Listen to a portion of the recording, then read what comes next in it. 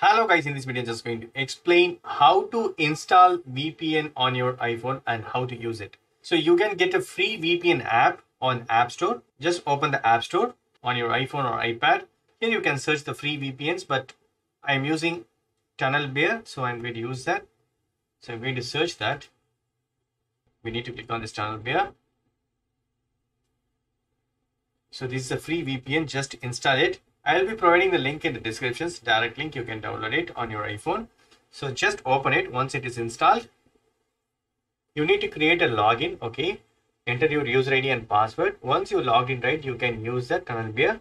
It will be asking you to approve the authorize, so you need to enable that. Once successfully installed, right, then you can use a VPN.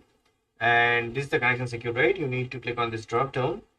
Initially, you will get 1 GB or 2 GB free. But if you are referring to your friends, right, you will get additional GB so that you can add it. So this is the country, you can use it, you can change it. And for example, if you want to use as United Kingdom, you can choose that. And you need to enable it. It's successfully enabled. Now VPN is connected successfully. Now you can launch Xbox Cloud Gaming, or you can browse privately.